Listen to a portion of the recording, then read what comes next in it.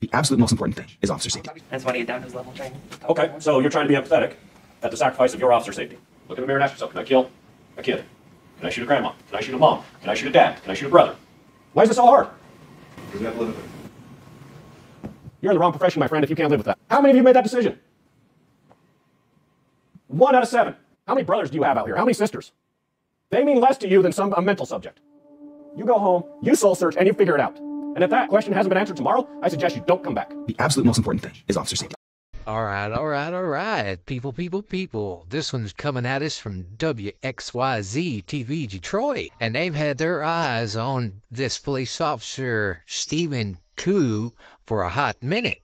Total payout of lawsuits for this guy has been almost $3 million.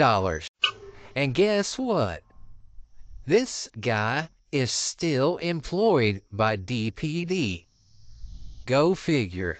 So let me know what you think about this story in the comments, and go over to WXYZ Channel 7 so you can see their full videos on this story. And make sure you like, share, and subscribe, people.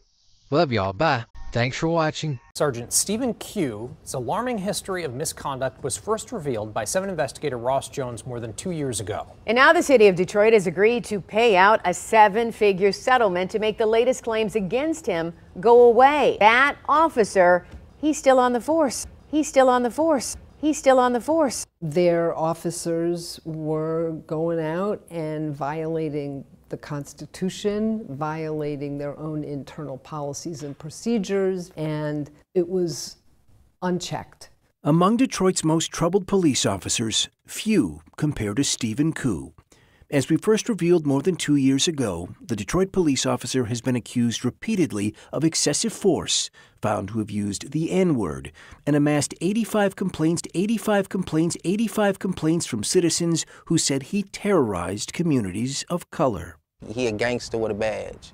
I'm 38 years old. I ain't never seen no evil like that. Just remember, if you look in the face of evil, evil's gonna look right back at you.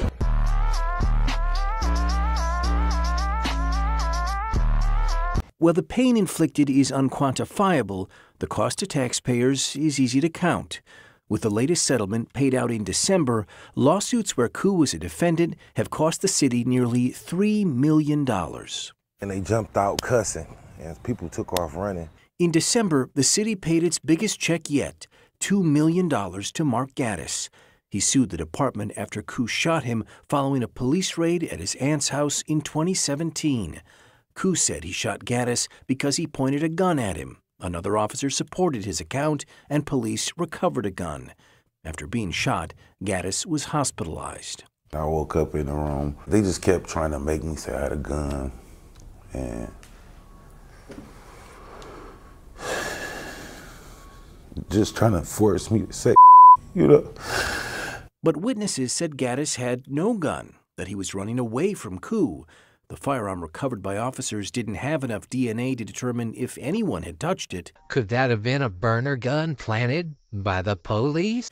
Gaddis was charged with 11 felonies and acquitted of all of them. This was a cover-up of a shooting of an unarmed man, and luckily, the jury was able to see through that. Allison Krieger was Gaddis's criminal attorney and said she was most appalled not by Koo's misconduct as an officer, but by the department's indifference to it.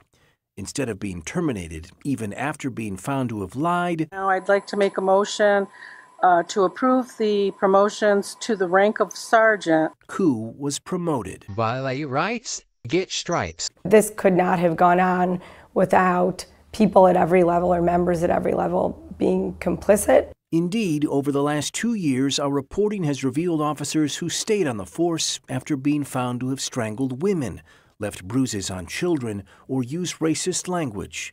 They remained at DPD, along with Stephen Koo. Sergeant Koo is still there.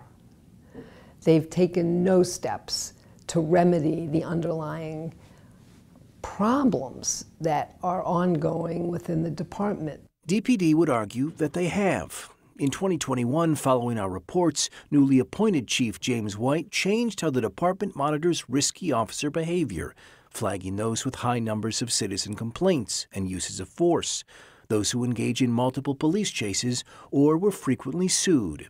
128 of them were labeled as high risk. 128 of them were labeled as high risk. 128 of them were labeled as high risk, with the department pledging to address their conduct. But as long as Stephen Koo has a badge, Gaddis and his attorneys are skeptical that anything has really changed. Koo has been on desk duty for the last 2+ years and did not return our calls for comment. I hope that they understand that he is not alone, that he's not just another bad apple, that this was a direct product of what was happening within the department. In response to the settlement, the Detroit Police Department released a lengthy statement that says, in part, an internal investigation reviewed Sergeant Koo and his fellow officers' conduct that night and deemed it justified. That officer, he's still on the force.